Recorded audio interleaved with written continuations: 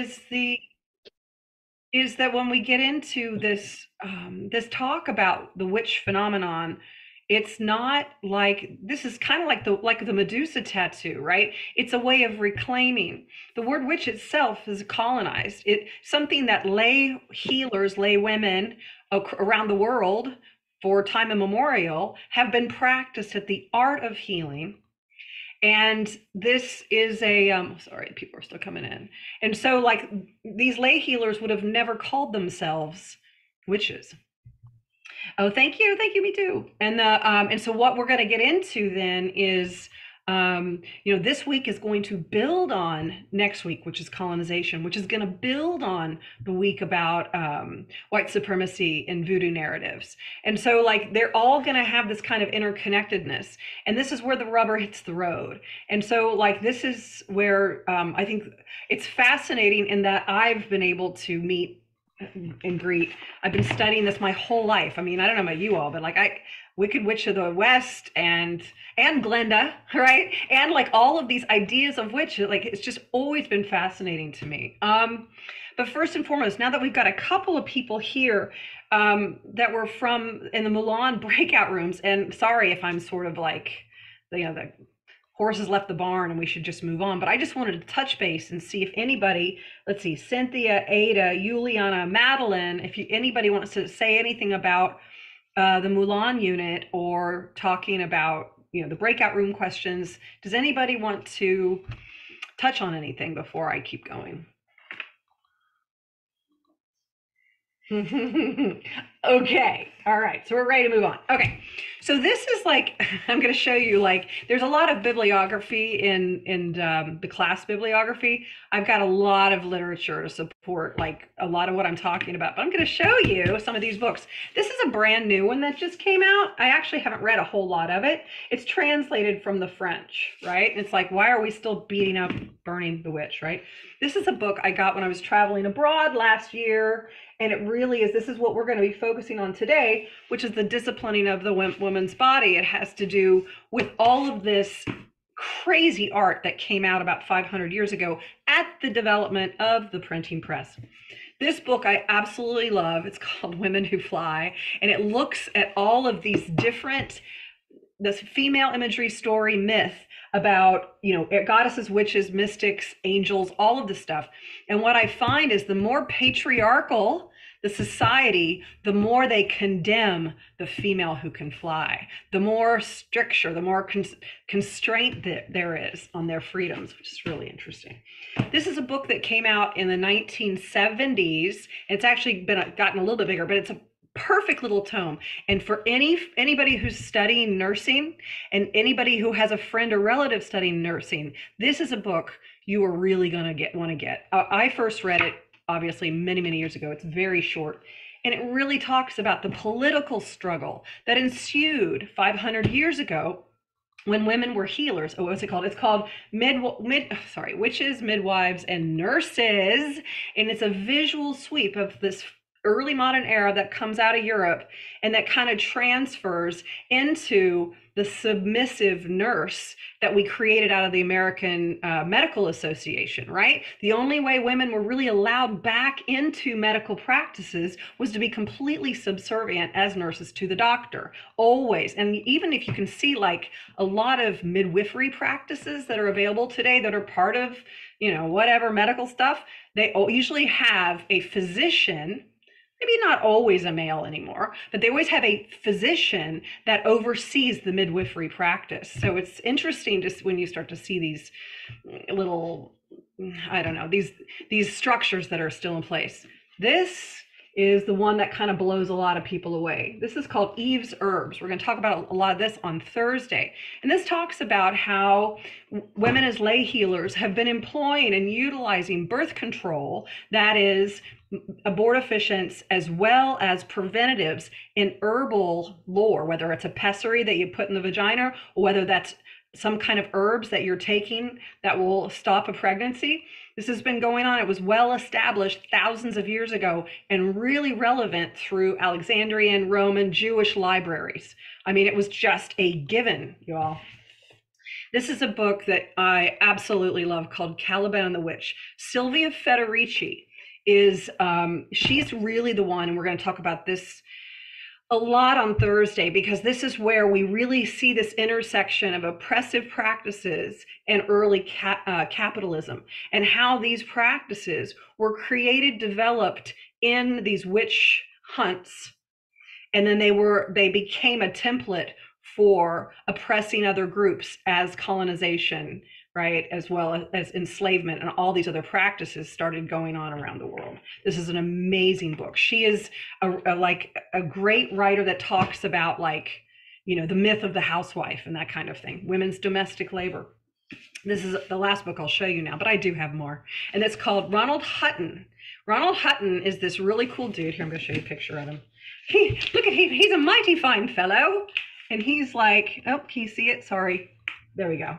He's like a scholar at Oxford, and he's one of like the top brass when it comes to like really understanding the witch, colonization of the witch, the idea of these traditional pagan practices of the spring, the planting and the harvest seasons, and all of these ancient traditions that have been left over for thousands of years that were not easy to eradicate, as we're going to see. Okay, but before we get to a lot of that, today is kind of the starter point. So if anybody does want to bring up something about Milan or something, I feel like I hate that we had to kind of get cut off from that a little bit. So those are the books. Does anybody know, if we look at the witch phenomenon, usually they say this started in Europe and occurred for over 400 years. That was like the most intense practices of it. So from like the 1400s to the 1800s.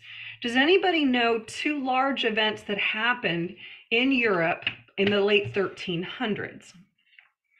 It's happened more often than that, but we've got two big events. Anybody? One of them has to be the plague. Yep, the Black Death, exactly. Right, 1378 maybe, something like that. Yeah, thank you, Kat. What's another thing that happened? One of the other big, yeah, go. Like the whole like big like my brain's like those great awakenings, like the whole like big like delta into Christianity. Does that come with it, or that come following after? Like I know like with the plague you have well with after the plague you had the whole Renaissance era, but and like that whole like redefining like what Christianity was, and like those like the spiritual awakenings and such. So like would that be going along with it? That's really good. Yeah, well we'll touch on that, and that definitely is a component. Thank you, Miranda. The other thing I was kind of looking for is there's around the later Middle Ages, and what is the Middle Ages, 5 to 1500 AD, you have this time period of the peasant revolts.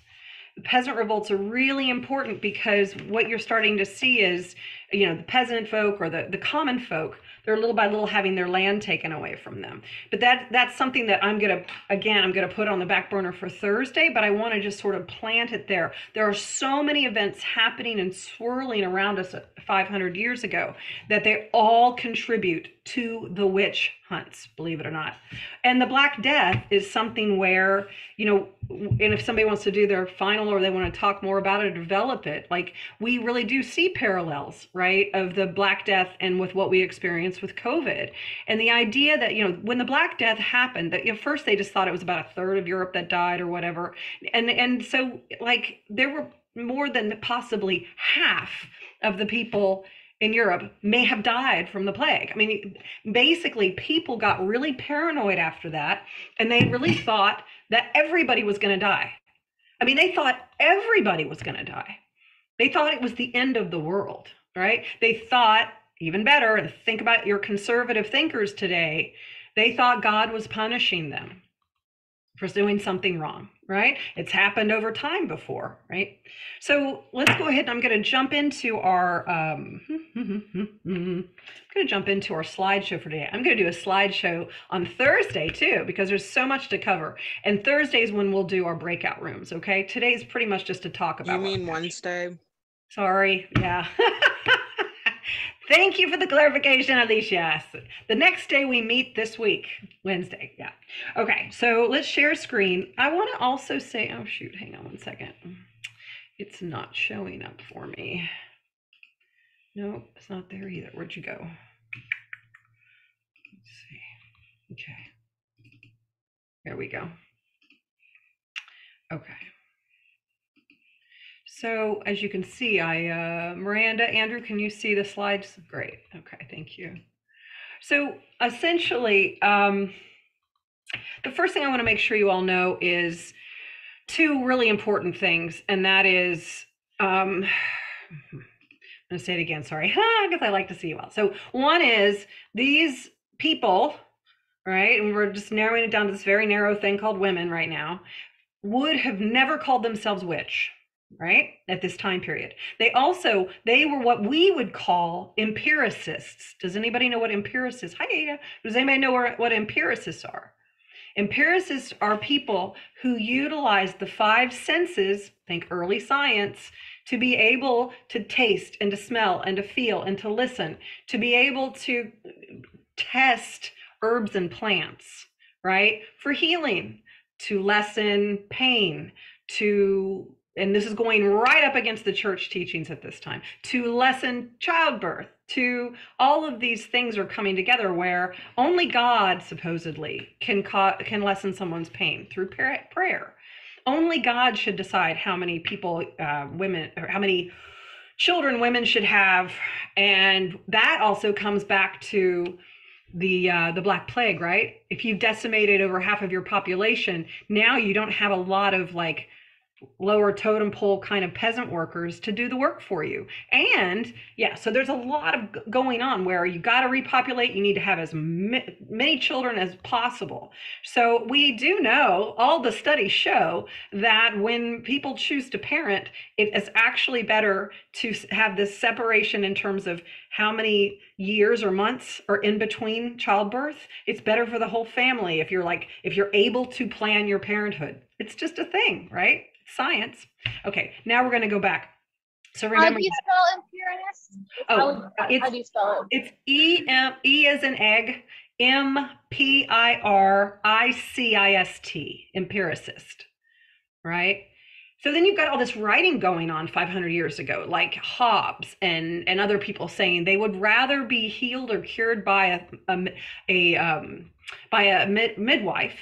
A midwife wasn't just somebody who caught babies. A midwife was somebody who really had charges or rounds all over the manor, the township, whatever you want to call it, right?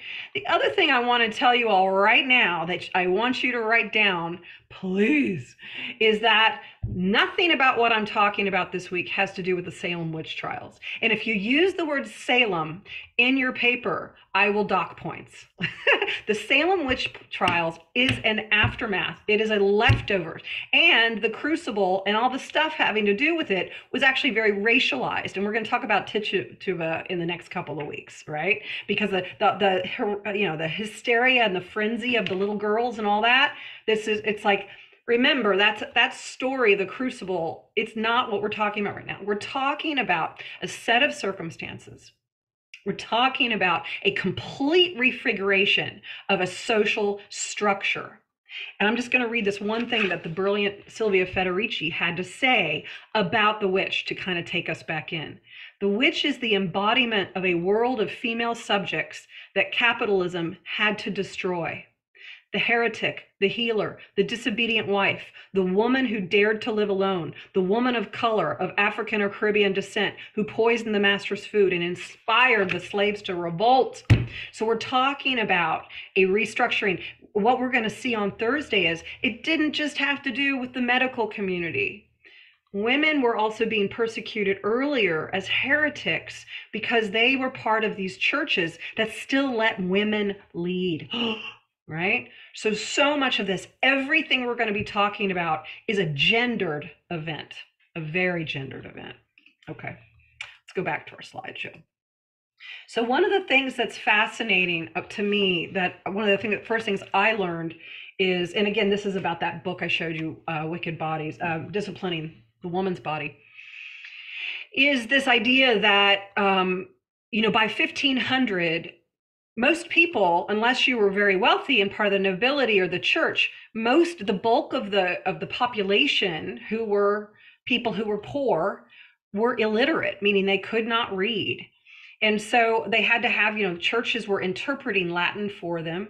And then there were, they certainly might be able to pick out a couple of words or something, but the bulk at the end of the Middle Ages in Europe, of Western Europe mostly, people were not reading. So now there was another printing press in Asia. I know, I'm sorry, I'm not giving cred to that earlier on, but the printing press that we know that was developed by 1486 or something like that, we might think that the Bible was what was most printed, but unfortunately, that's not really true.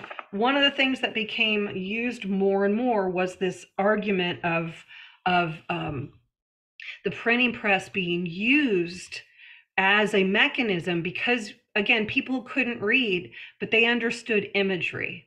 And the imagery used in the printing press was specifically tied to targeting women through misogyny and being able to take down reputations all through the printing press. So there's this time period where you're seeing artists of the time being able to create art. We think about little wood blocks and potato skins with little carving and stuff like that. And and they're using it. They're all being filled with a sense of great fear.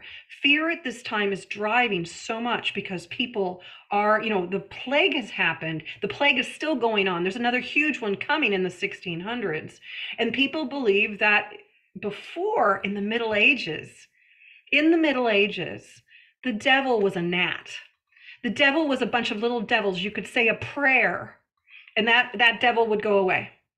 But by 1500, the fear had grown so much so that they believed that the devil was now this huge sexualized beast.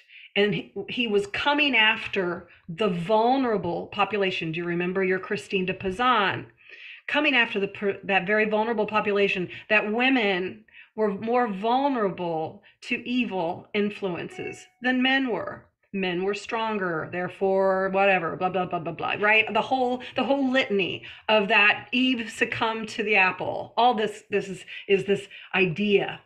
And then it gets into this horrible ageist rhetoric that older women, their wombs are cold, and it's only the devil that can warm them. But that was really written. They really talked about that in church, okay? All right. So one of the first things that was printed was the Malleus Maleficarum. I don't know if whoever has heard of this before, but basically means the hammer of witches. It was something that was majorly printed, and it was written by these two guys, Kramer and Springer. One of them was sort of a priest, and it was basically the how-to book on how to go find, interrogate, as in torture, and then try and execute witches.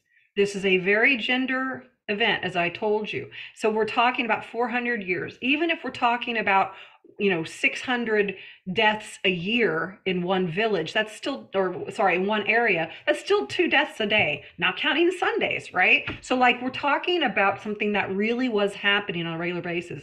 They used to say it was a couple of million women that were burned at the stake. That was kind of a too big of a lofty number. And so what they do think now is it's probably between $50,000 and $100,000. Isn't it sad?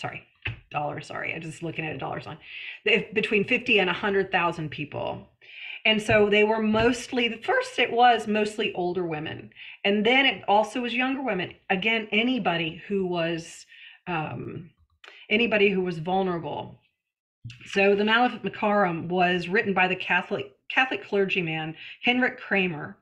And it was written in 1486. It became the premier book on demonology in the 15th century.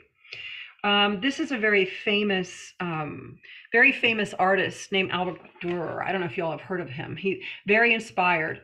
One of the things, if you start to look, and this might be on the quiz, so it's important to understand some of these details.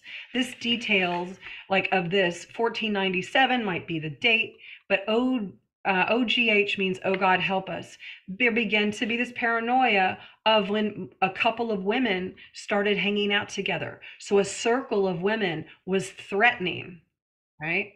This women, they're kind of giving each other like these looks, and it's so. But the message of this becomes sexuality, beauty, desire are a threat to men, especially when they come together as a group.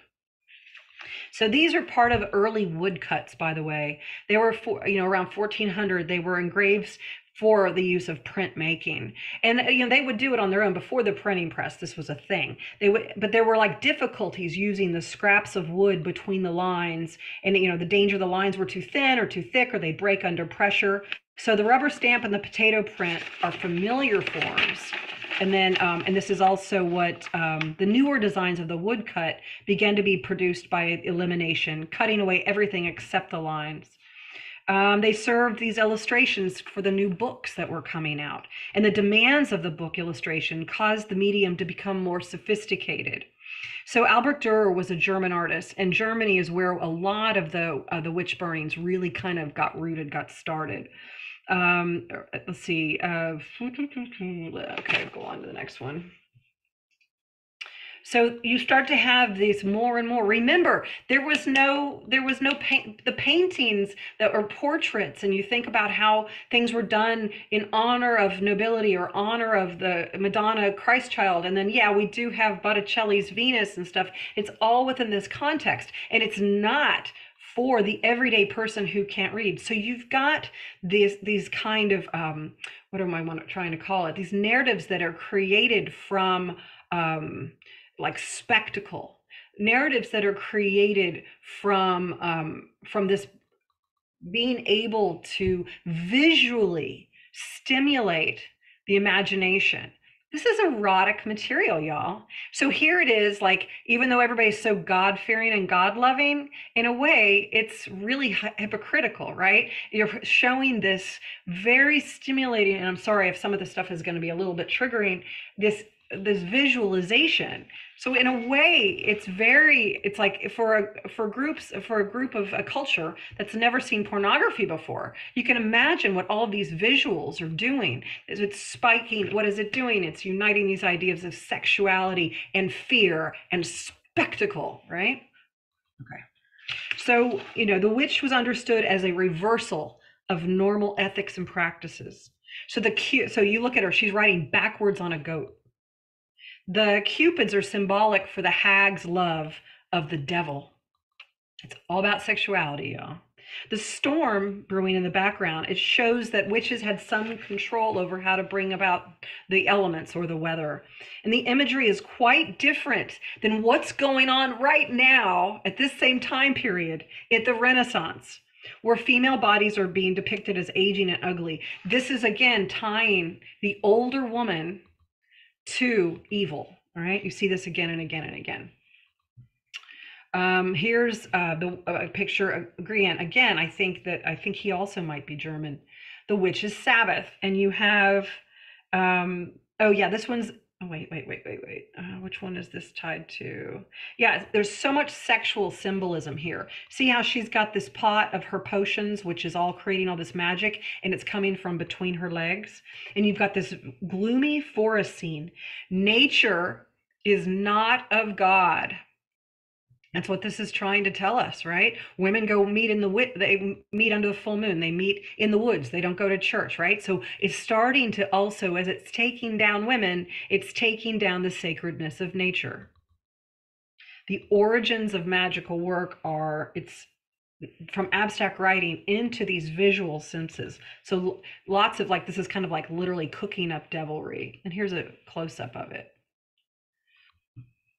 Okay, this one's tied to, we think it's Veneziano, and it's a naked hag on top of a skeleton. I'm sorry, you can't see it. Oh, here we go. It's on top of a skeletal carcass of a monster. It's showing the powers of the witch. Her breasts, they call dugs, and streaming hair show the perversion of women's young beauty. Age equals evil. Disney makes a fortune out of developing this concept, by the way, evil through ageism. The image stems actually from an ancient sarcophagus. Bacchus, the wine god, is like on this procession of joy, making music with the animals and all this. Here we have a promenade to hell. It's pretty freaky, isn't it? You also have, if you look at, this was a book called Vices and Virtues. I think it might have been a chapbook, like a little book. And you start to look at the vices, right? What is vice? It's, it's envy, it's gluttony, it's yada, yada, yada, represented as ugly old women. So the old hag has snakes for hair. Does that sound familiar? God, how old hat is that, right? She's eating her own heart. The others in the picture down here are fighting over something that she has instigated. And then this was a very popular book, by the way. Envy is where most witches are motivated. They are envious of others. So therefore, they will cause women to miscarry. They will cause breast milk to turn sour, and they will swap changelings, as in fairies, for newborns. A judge named Hugo Grotius wrote in Latin the verses that went with this image. A squalid, ugly woman who feeds on viper flesh, eats her own heart, whose livid eyes always ache, who is thin, pale, and dry. And so let's see, now we have it's kind of more of the same, right? Remember Eris with the throwing the apple? Oh, is that one? Yeah, that's this one, I think. Or was that? Hold on. Sorry. It looks like she's throwing an apple there. No, maybe it is this one. I can't remember. So basically, it's this stoking the fire of discord with her little bellows. That's what she's doing here. And so these are just a couple of more showing women in circle with these devils. I'm not going to tell you too much about what interrogation looked like. I think it's would be too much to share, but I think you all could imagine what's involved. If you've watched any Game of Thrones, there's some of that, but they're looking for basically any kind of marks that might be freckles, because they believe that they are marks of the devil. They also believe that they are extra nipples in order to breastfeed their familiars, which are usually in animal shapes. So Goya, whew. He liked to work on a lot of irony. So this one's called The Pretty Teacher, right? And let's see, is this 15? No, not quite yet. You can kind of see more here. Okay, this is interesting. This one is Jacques Degan, Witches in a Cellar. This guy was obsessed with witches and black magic. By the way, that's a racialized term. We're going to talk about that in a couple weeks. So he attended a newly established university, all including in the field of study of natural history, astronomy, and anatomy. He had this fascination with science and counterbalancing it with the wild invention of occult practices. So lots of horror imagery, making monsters out of devilish parts. Does that sound familiar? Remember Frankenstein? Some of those ideas started here during this era of horror, the era of the early modern era. So you can kind of see how these witches are making with their brew. They're utilizing like different body parts. Yeah, so I think, oh, and that's more of a close-up here. You can kind of see it. Sorry if it gets a little pixelated. And then this is just a couple of more. So now we're getting into something where, and we're going to talk a little bit more about this on Wednesday. There, I did it. I would have been here Wednesday, don't worry, even if I said Thursday, Wednesday. And this is this whole new kind of like campaign to abolish the midwife.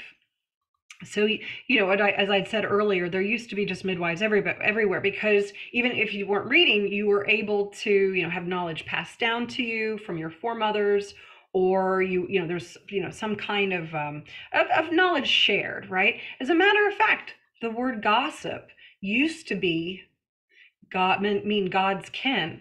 And the network, if you remember when we studied this idea of storytelling and the the stories of social justice and the stories of cautionary tales, how they were wives' tales, right? AKA Plato, who said, this is how information was shared in his domestic spheres among women. Well, little by little, right? Continuing using these targeted campaigns and these narratives about women can't be trusted, and women then therefore not trusting each other, people not trusting a woman's word.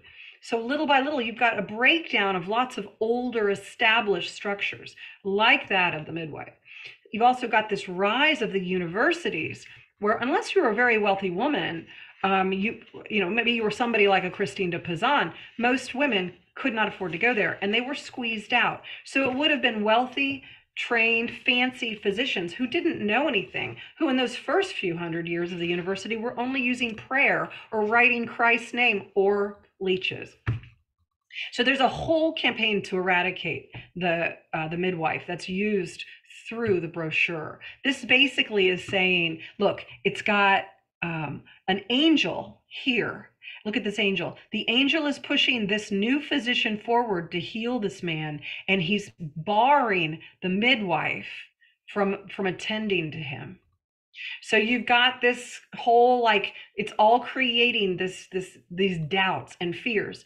And not to bring it too much to, Hillary Clinton, but if you've ever watched the arc of her journey from day one, since she said, she's a lawyer and she's saying, what, do you want me to bake cookies?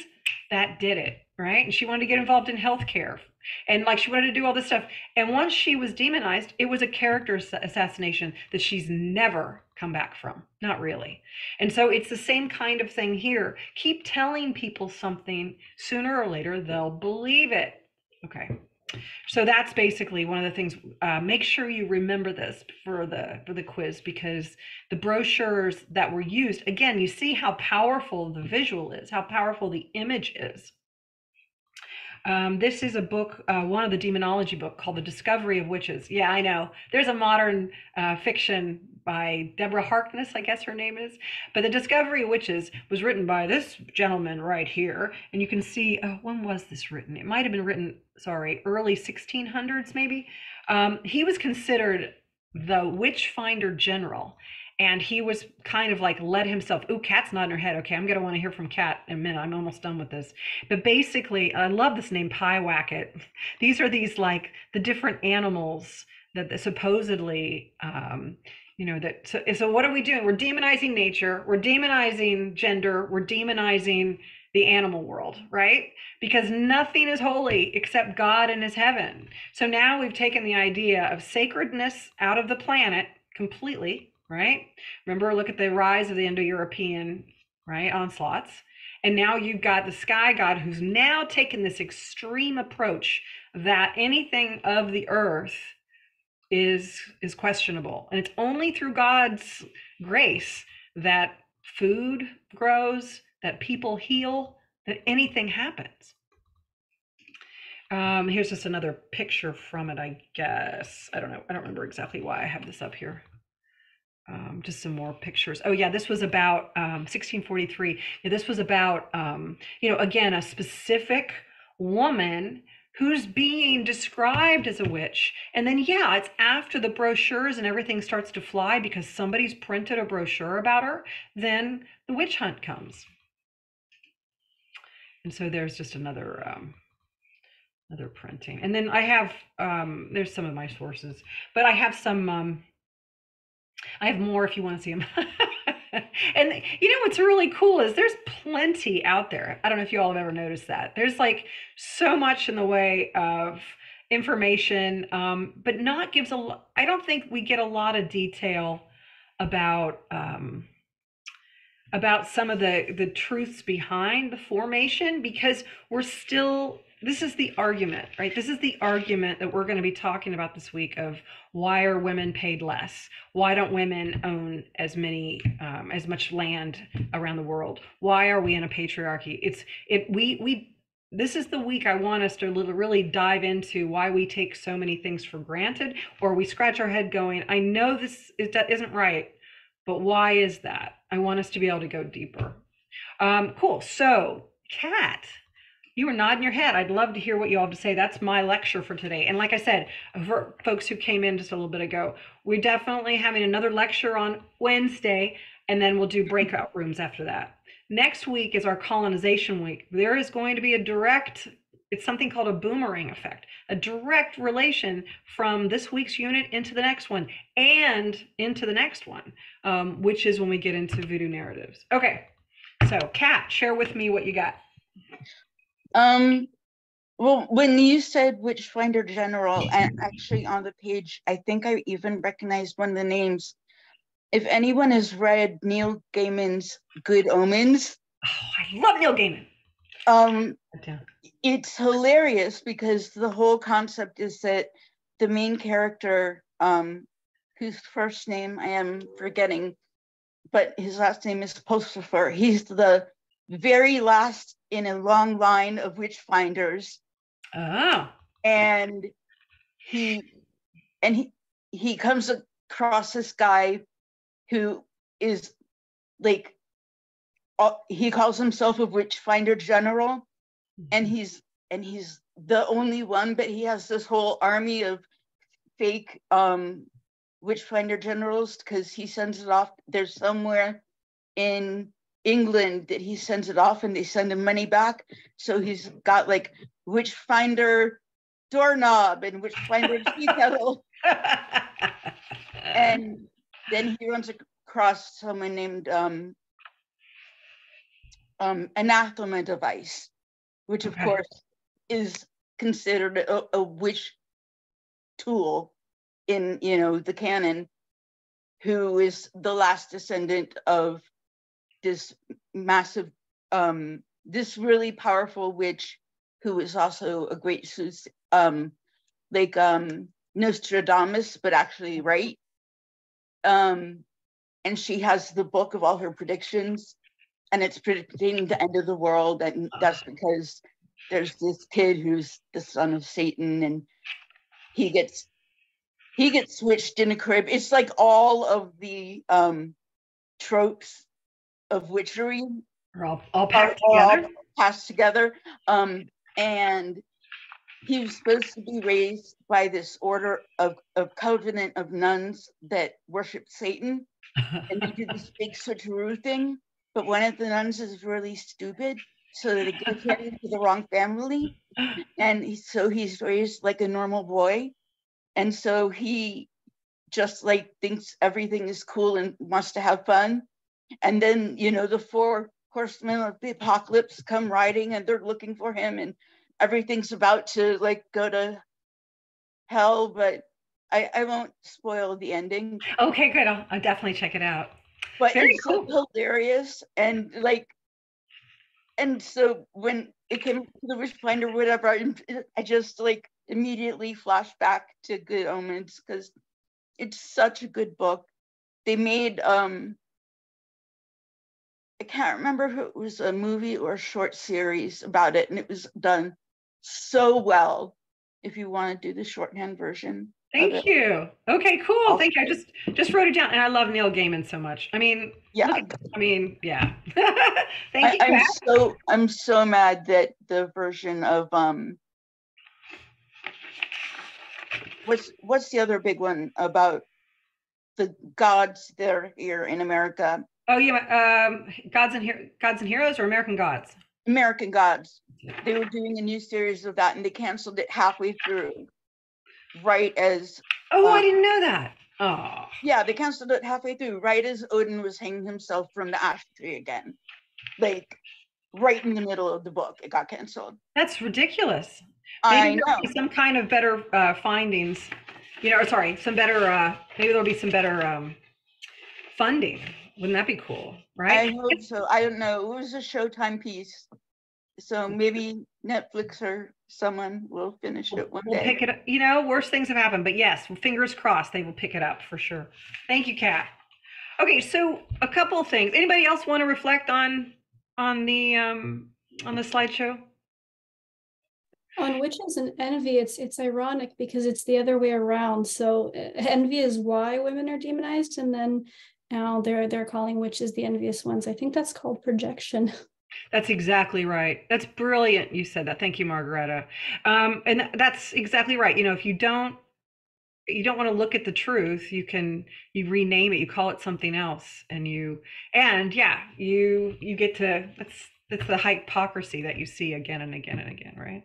So you know what's it's really interesting. Then we get um, Roman emperors had all of these anti-magic laws and anti-Jewish edicts, by the way, all in place 1,000 years before the 1400s started. And the church didn't do anything about it. They didn't use them. They didn't take these laws and then apply them until about 1400. Why is that?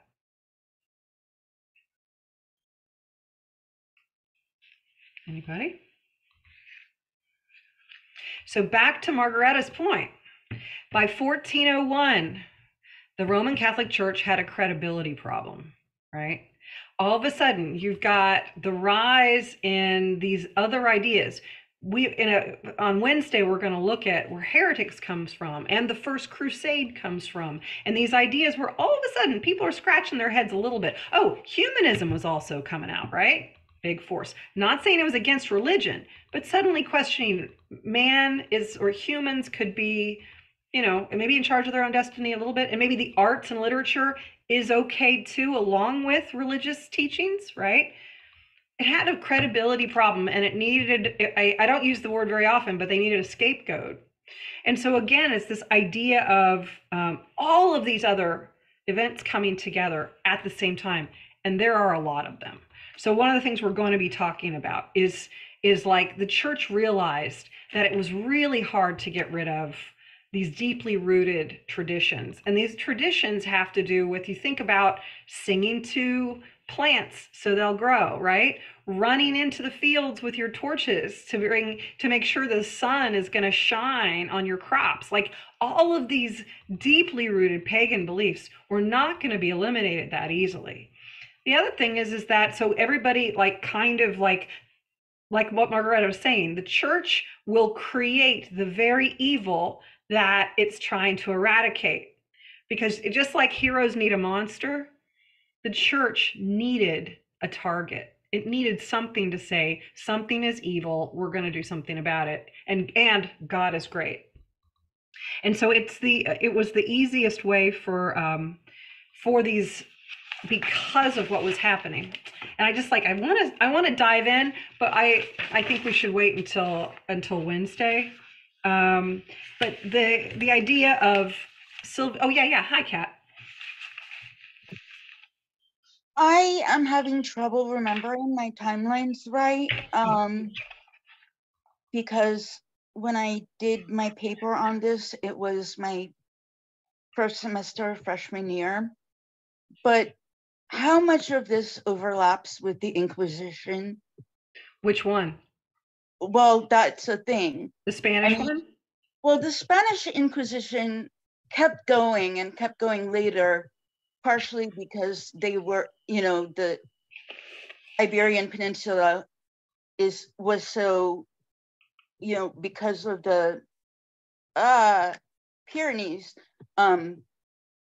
Spain and Portugal was really separated from the rest of Europe at that time. And so they were behind everything, reading, knowledge, art, thought, everything. But the papal inquisitions,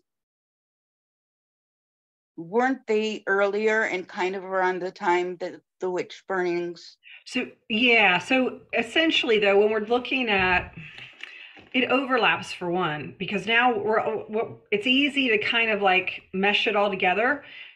Spain becomes the most powerful and richest country in Europe, right? Why? Because of colonization, right?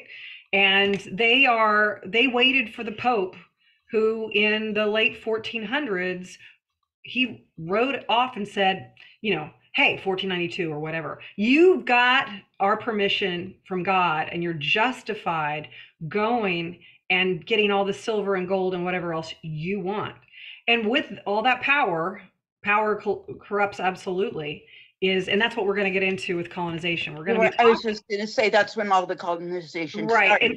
And that's also, so like, but some of the very same things in terms of social structure that are created during the witch hunts is then brought over and applied to colonization, because, okay, so one of the things we're going to talk about, for instance, then I'll switch back, is the fact that, the Spanish subjects, it was Queen Isabella who said, okay, you can go over there, but everybody has to be a Christian subject, and you have to be nice to them.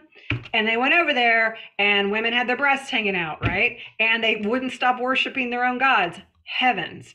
So that means if you can't turn them into your Christian subjects, what are they? They are literally what they would call a nation of devils.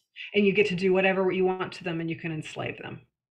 And that's what happened. Again and again. I'm sorry to talk over you. Okay. So it's more like a domino effect. That's exactly right. Well, they also call it a boomerang effect, because guess what? Then once colonization happened and enslavement started happening, or really turned into a machine that it is, we know it today, then the boomerang effect was, it was like even further entrenched some of the issues going on back in Europe, like women being uninvited into the guilds, women being uninvited into any of the medical establishments, right? All of those things were the domino effect. The other thing that you're probably bringing up is this idea of the age of the heretic. Before the witch hunts, there was something called, the heretic means something that, obviously people are not with the church, right? So they're against doing something in the church. These are people who are some of the different churches that were established, that were Christian churches, that were being established in the Middle Ages, late Middle Ages. They had women leadership. They had women that could give the sacrament. They had women and men living together. There were a lot of different things. And then the biggest one is, and they're called the cathars, which means pure, which means live like Jesus lived, which is give away all your money. Well, the Catholic Church did not want to give away all their money. And so that was one of the big problems. So first, the heretics were men and women, but as things got rolling and it became more of a gendered event, that's when heretics mostly were women being burned and hung. And so, and again, there's this, one of the reasons why we have trouble with having a lot of detailed notes and accuracies about numbers. Like I said, when I was first reading about this stuff, it was like 2 million women were burned, and now we think it's closer to 100,000 people, right? One of the problems is because trial documents were not kept, or they were destroyed after the trial ended, right? Something like that, where they're finding a little bit more. And that's one of the reasons why this guy is amazing. And so you're starting to see, and that's why she is amazing, right? Because we're starting to see, these things that are opening up, and they're starting to discover more and more in terms of what happened during these trials. But again, it's something that, we take so much for granted in terms of, we could say that, yeah, it was, children, it was happening to children, but 85% of people who were persecuted were women, right? And so let's see, yeah, I kind of want to stop there. I think I'm going to stop there, but so remember, they would have never called themselves witches. That's a term that's used by colonists, right? They also would have been, again, they would have been something like an empiricist. They really were reflective of early science. So a lot of physicians, even like you'll hear about how there used to be a lot of overlap between midwives and physicians in different villages. But then as classism, right, became more and more of a thing, you started to see women who couldn't read, who were part of the peasantry, who were offering medicine. They were becoming less and less, they were less fancy. So therefore, why not, hire a family physician in a nice coat who has a big university degree, right? Even though he doesn't know anything. As a matter of fact, there's a story of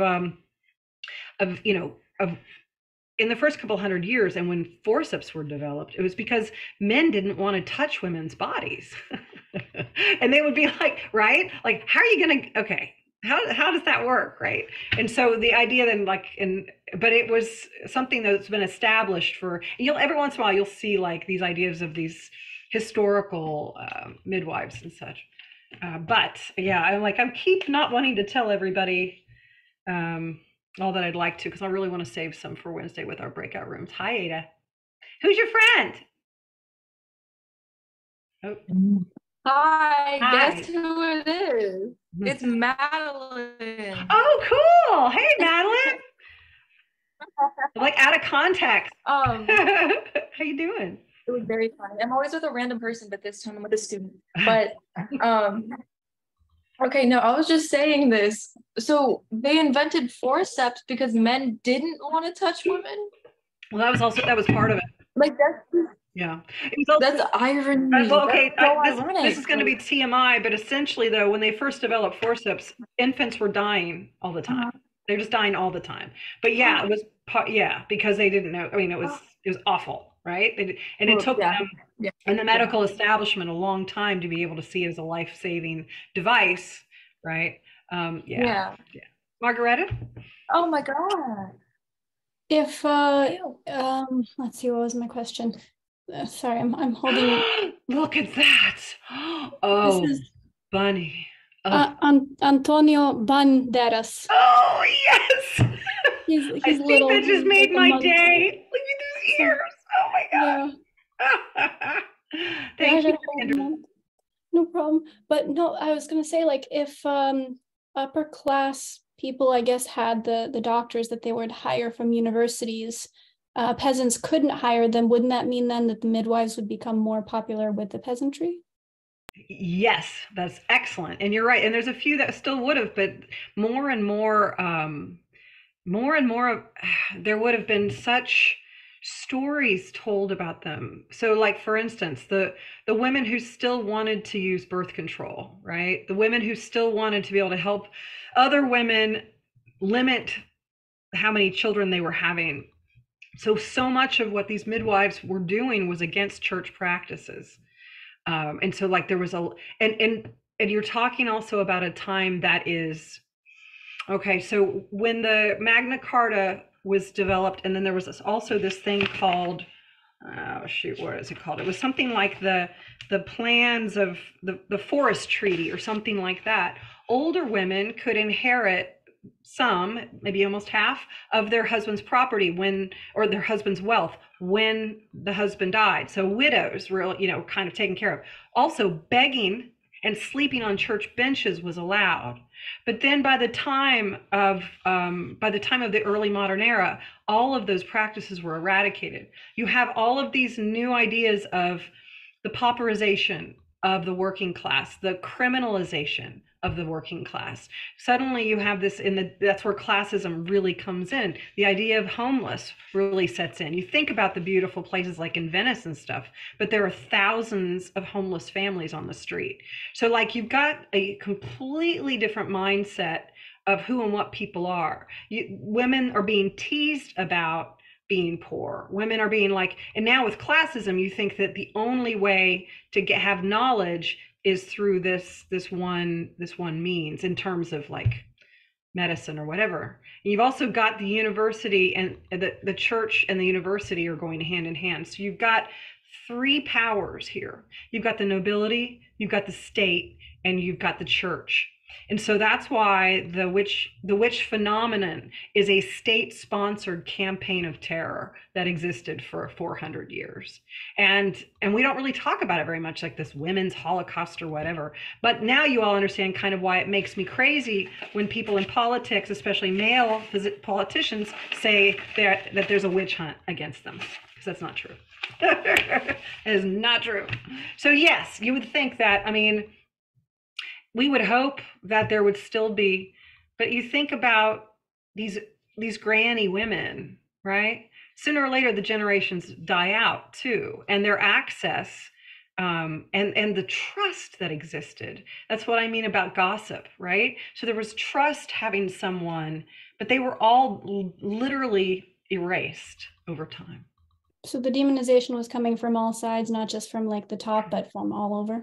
Yeah. And the other thing we're going to talk about again on Wednesday, if I can save any part of this without telling you all everything, is the fact that there's something called primitive accumulation. Does anybody know what that is?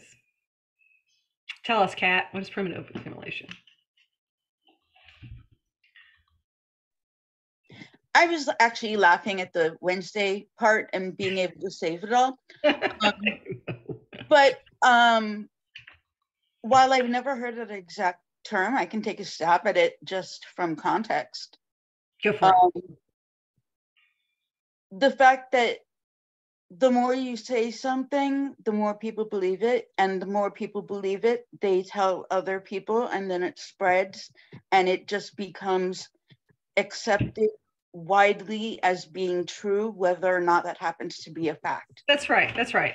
But yeah, thank you. Bravo. And that's actually exactly what's happened in terms of like, there needed to be this huge overhaul in the worker, which is called the proletariat. And this gets into some Marxist thinking, which we're not going to really get into in this class. You'll hear me talk a little bit about it, but it's essentially this, since the Magna Carta, since these time right around the Middle Ages, there was something called the common lands.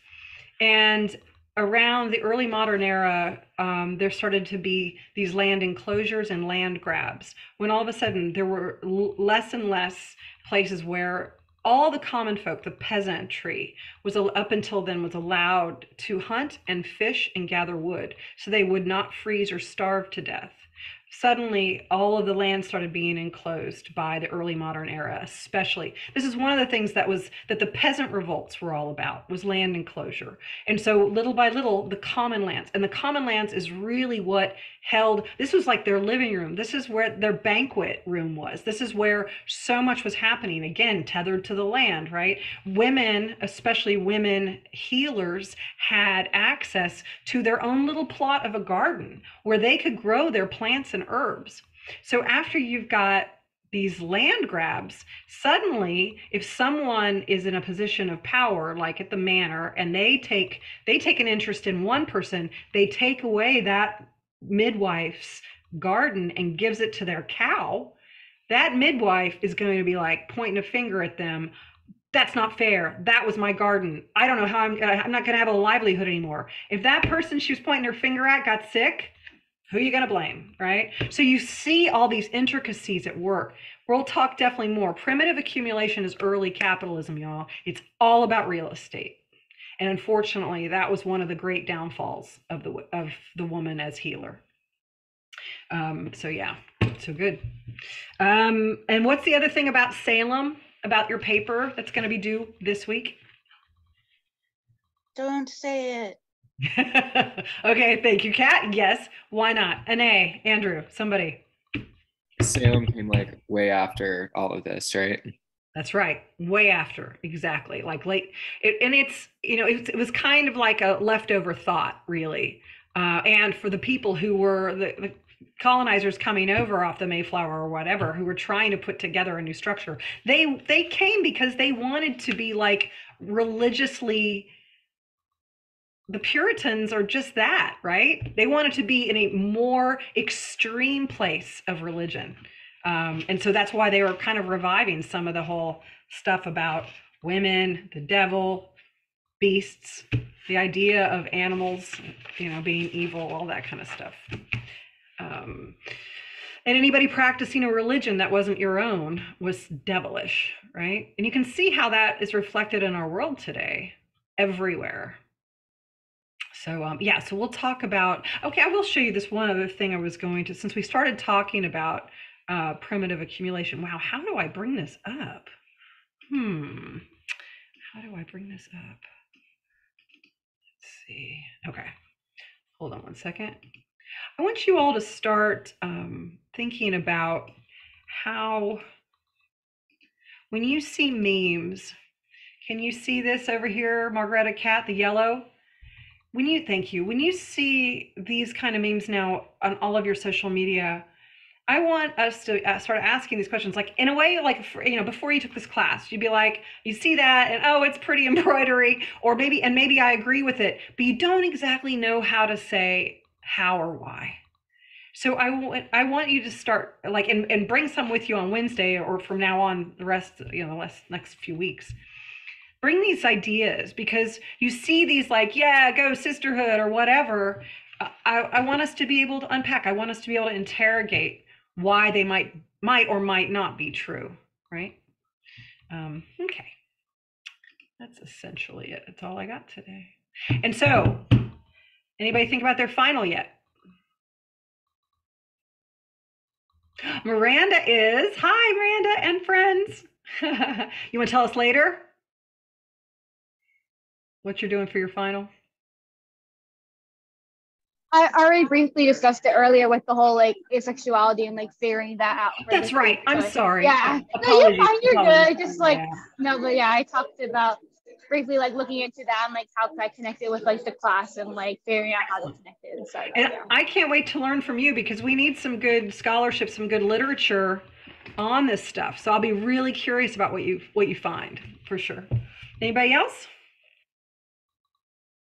I'm not sure exactly, but for inspiration, I was going to go at one point to the excavation site of Vincha, where they have where the civilization was in the Balkans here, and see if I can get some inspiration there, like go on a tour, see what more I can find that's very specific.